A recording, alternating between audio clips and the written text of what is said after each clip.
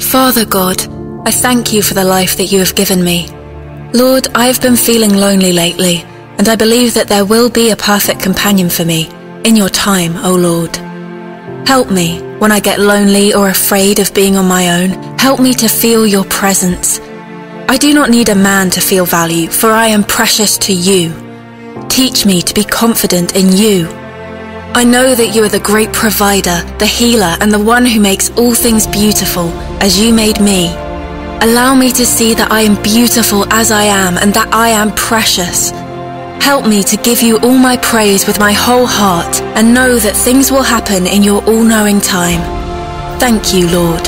In Jesus' name. According to the Bible in Genesis 3:24, after he drove the man out, he placed on the east side of the Garden of Eden cherubim and a flaming sword flashing back and forth to guard the way to the tree of life. Since then, it has also been said, and from the days of John the Baptist until now, the kingdom of heaven suffers violence, and the violent take it by force. Matthew 11:12. This is the story of ordinary people, men, women, boys, girls, children who through their prayers are trying to take the kingdom of heaven by force. Let's hear their plea. Who are you? My name is Jenna. I have not been given a spirit of fear, but of power, love, and self-discipline, as it is written in 2 Timothy 1:7. I am a citizen of heaven, and I have been brought near to God through Christ's blood. Ephesians 2:13. And why have you come here? I've been seeking God for years, and I still have no man. When will God give me a husband? For I know the plans that I have for you, declares the Lord. Plans for welfare and not for calamity, to give you a future and a hope. Jeremiah 29:11. Waiting on God can be quite frustrating. The bitterness of the heart and the condemnations from people can cause any woman to backslide. I have been praying for strength to be steadfast in His presence, grace to continually wait on, grace not to be distracted by the condemnation of people, grace not to be overwhelmed by the success of others. I have been praying that my God will grant me this grace in the name of Jesus.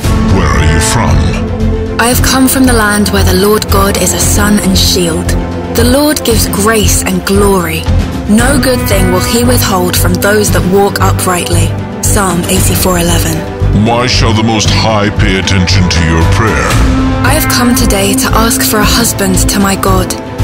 I know that when I come to Him, He will always answer, though in His perfect time. I pray for the Lord to guide me to a man who fears Him and is filled with His Spirit, and one who will love me with God's love. Someone with whom I can worship and serve the Lord all the days of our lives together. Yet I will trust in God with all my heart and lean not on my own understanding. What makes you different from others? It is written, "It is not good for the man to be alone. I will make him a helper suitable for him." Genesis 2:18. It is also written that he who finds a wife finds a good thing and obtains favor from the Lord. Proverbs 18:22. And we know that in all things God works for the good of those who love Him, who have been called according to His purpose. Romans 8:28. Look at the birds of the air. They do not sow or reap or store away in barns, and yet your heavenly Father feeds them. Are you not much more valuable than they? Matthew 6:26. The faith of a man lingers in the cloud when hope and expectations are too long. I know my God is not a man to lie, neither a son of man to repent. I know for sure that He will fulfill these promises upon my life. Why shall He who was and is to come be involved and interfere in human affairs? He knows already my needs and desires.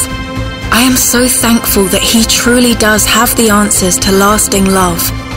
I pray that He makes me a woman who fears Him and loves Him with all that I am, and also gives me patience as I wait for my future husband. Now to him who is able to do exceedingly abundantly above all that we ask or think, according to the power that works in us. Ephesians 3:20. You who have spoken well and pleaded well, enter. The one who wishes to enter God's presence must abhor what is evil and love what is good.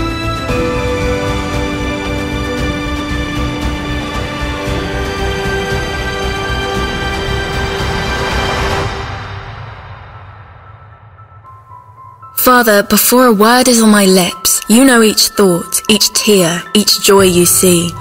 For I am your cherished child. I find it hard to comprehend the extent of your love, and I know I rarely see myself the way that you see me. Lord, you know my heart. You know I long for love. My search is for that special friend, for intimacy, for friendship, for someone to depend on. I know you watch me proudly as I live each day, each moment. Please, cause my path to cross with someone you'd like me to be with. Guide my heart to take your hand, to hope and trust in you. Help me be patient until I meet somebody who you know will be a perfect match for me. I'm sure you want the best for your child.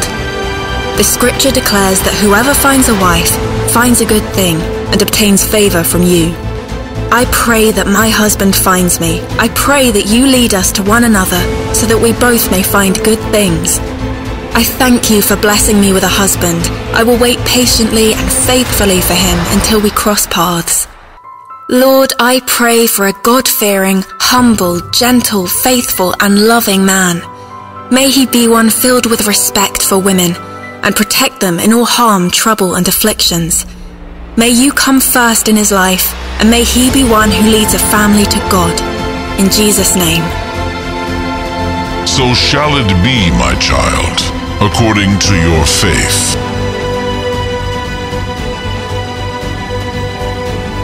If you've prayed for a husband and God hasn't answered, I don't know why he has chosen to answer or not answer in that way. But I do know this. His no often means I'm protecting you from what you don't yet see, or I have something far better for you than you have thought to ask for. Will you trust that the one who loves you more than any other knows exactly what he's doing with your life? He is loving. He is good. He doesn't make mistakes. And he is your eternal best at heart.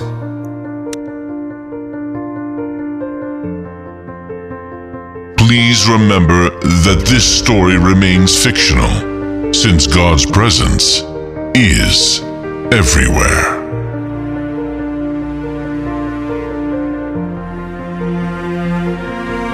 He fills heaven with his infinite and eternal glory, majestic power, dominion, holiness, and love. The angels of heaven stand in his presence with awe and worship and rejoicing. So do believers from Adam to Eve to every born-again Christian who loves the Lord God Almighty. Until next time, stay blessed and don't forget to subscribe.